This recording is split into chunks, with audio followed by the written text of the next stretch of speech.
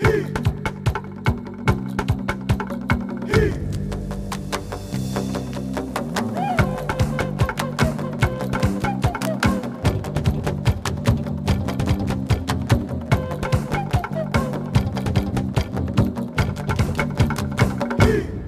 elele and welcome to Pacific Pulse. I'm Clement Paligaru.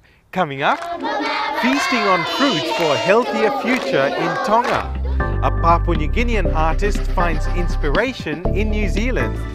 And a taste of Fiji at the Pacific's biggest produce market. Tonga has one of the highest rates of obesity anywhere in the world. It's officially an epidemic, with around 60% of the nation's adults classed as obese. A new project is working on those waistlines with a local approach to healthier eating, starting with the Pacific's abundance of tropical fruit. At Atele Primary School in Nuku'alofa, they're learning about healthy eating. The youth and especially the children here in Tonga now, they don't like our local food. Their taste is like noodles and lollies. Like many parts of the Pacific, Western influence has changed local tastes. Traditional diets are being substituted for imported foods that are high in fat and sugar. The lack of appetite for fresh fruit in Tonga means very little is grown locally for sale. The fruits are not regarded as a daily part of the meal, except when it is available. So the aim is to make the availability of fruits in daily diets of the family. These are citrus. Dr. Vilyamu Manu is in charge of Tonga's Tropical Fruit Project, run by the Ministry of Agriculture, Food, Forests and Fisheries. It aims to fill up Tonga's fruit bowls with locally grown produce, improving the nation's health without having to buy expensive imported fruit. Annually we are importing a lot of fruits, which is very strange because we have a climate for all types of fruits. At this nursery at Vaini on Tonga's main island of Tongatapu, over 30 varieties of fruit trees have been planted, from seeds brought in mostly from tropical Queensland in Australia. So our main operation in here is to propagate a lot of seedlings for distribution. I think the main challenges for this program is to getting the people to grow it. And because it will take about at least 5 years before it will start fruiting, that's the crucial part, is how to motivate the farmers to maintain their plots and their fruit trees until such time it will give them a return of their investment. The project has been funded for 5 years, and if the Atele Primary School's proactive approach is any indication, there'll be plenty of willing mouths and stomachs by the time it bears fruit. Healthy food in Tonga is one of our major charter here in Tonga, and we teach it from class 1 up to class 6. That's my role, to encourage my children to change their taste to have their local food.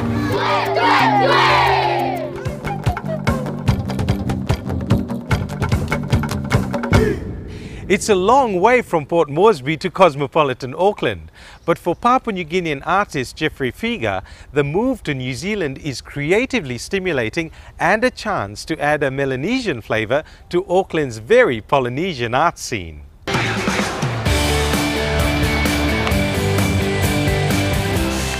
The hustle and bustle of Auckland could overwhelm a first-time visitor, but it's a chance of a lifetime for Papua New Guinea artist Jeffrey Feeger, who's won a 6-week residency in New Zealand.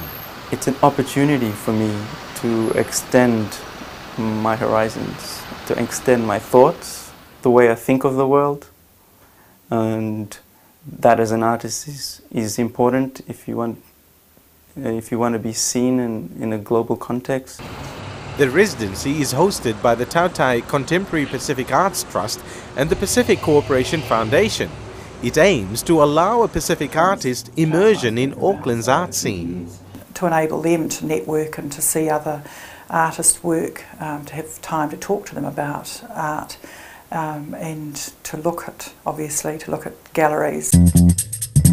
This is a gallery just not too far from where I'm staying. One of your hangouts? Well, this is a work by Lucas Jones. And it's the kind of work that, you know, I haven't come across. It's like people just sketch what's on their mind, and it's a response to something. It's an immediate response. So describe, what's the difference then between what you see here and what's at home? Work here is expressive. There's expressive freedom. There's text in the artwork, in the paintings. It's written text. There's poetry. Back at home, where, you know, everything's almost contrived. Like, we work into pattern and, you know, strict control of the brush.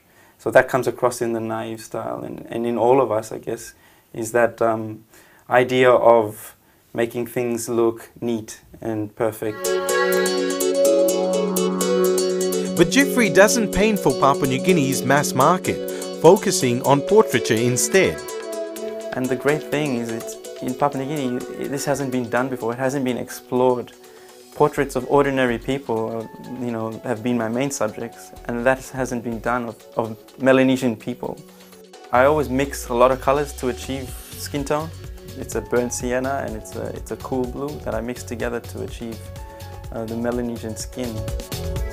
I think we've been very fortunate with Jeffrey being the first artist in residence. That he's very talented, has a wide range of skills, and his work could go in any direction, really. Well, this work is basically a response to my time here. It's been fast, furious combustion, just fire, like, because it's been instant. It's been a lot of information, a lot of stimulus, you know, it's gone through me, and so I felt I'd use bright colors and just sort of put it out there on the canvas.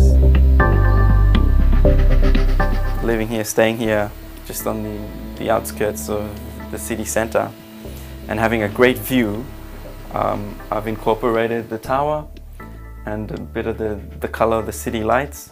People with their arms stretched. It's about freedom of expression.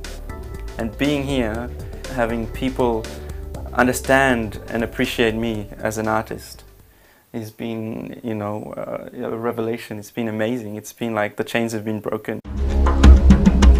But Papua New Guinea remains his main inspiration. That's something that every Papua New Guinean, when they leave home, carries with them, is that history, that belonging, the connection to their culture. Is it hard being away from home? Yes, but fortunately it's not for too long. He left behind his wife and 3-year-old son. Yeah, both Axel and I miss him very much.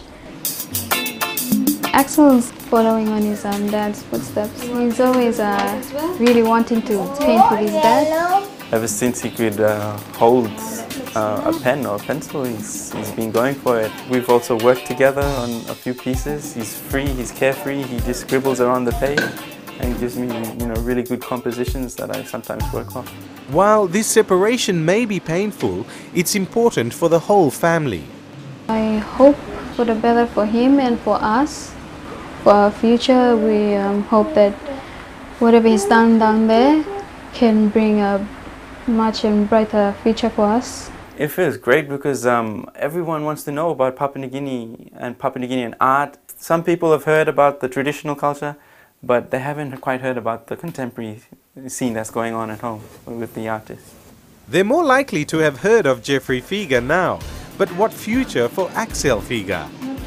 I should say he's a little artist now. It'll be great, like, but I don't want to put pressure on the little guy.